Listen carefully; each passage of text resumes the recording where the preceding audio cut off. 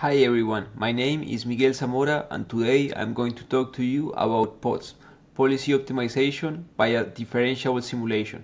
My collaborators are Momchil Peychev, Sehoon Vechev and Stelian Coros.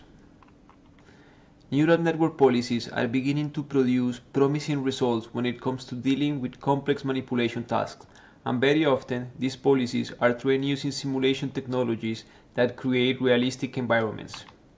Such simulations, however, are mainly used as black boxes that, provided the current state and the current action, will return a next state.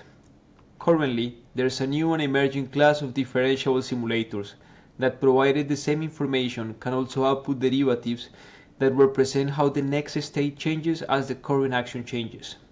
These simulators are now capable of dealing with a wide variety of systems, ranging from cloud deformation, fracture dynamics, deformable objects that interact with fluids, and even friction. Moreover, some of these efforts have been validated in the real world.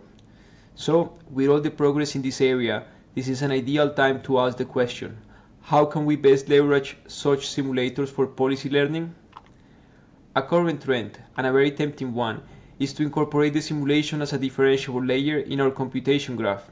So, for a deterministic setting with fixed time horizon t, all the information of the rollout is combined into the RL objective, which can then be optimized directly in parameter space theta by computing the policy gradient, using the derivatives of the associated value function, which is equivalent to backpropagation through time. However, this comes with certain limitations, as it generally uses first-order optimization methods, and it can also suffer from the well-known problem of exploring and vanishing gradients.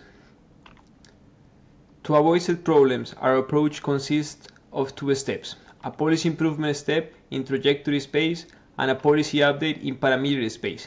During the policy improvement, we first roll out policy pi to gather a sequence of actions to initialize policy a bar, defined in trajectory space.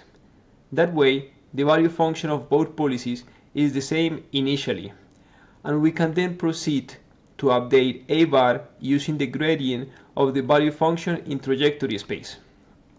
Note that in order to compute such gradient, the only piece of information that we require from the differentiable simulator is the Jacobian ds dA bar.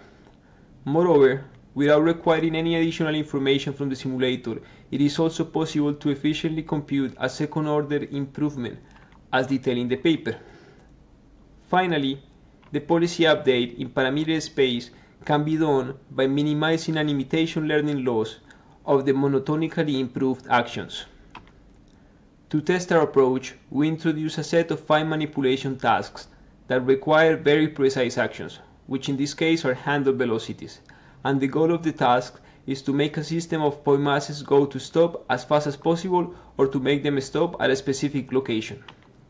We show that using the second-order update rule, PODS can outperform common RL baselines in terms of sample efficiency and final performance.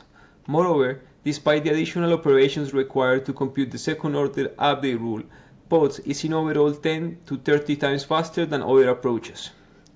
PODS can also be used for more complex and higher dimensional tasks. As an example, we introduce the problem of placing a piece of cloth on a table, which involves frictional contacts, where PODS is still able to learn high-quality policies as shown in the right. In conclusion, we consider PODS is a very promising approach to leverage differentiable simulators for policy learning, and we are very excited about the future work that it can enable. Thanks for your attention.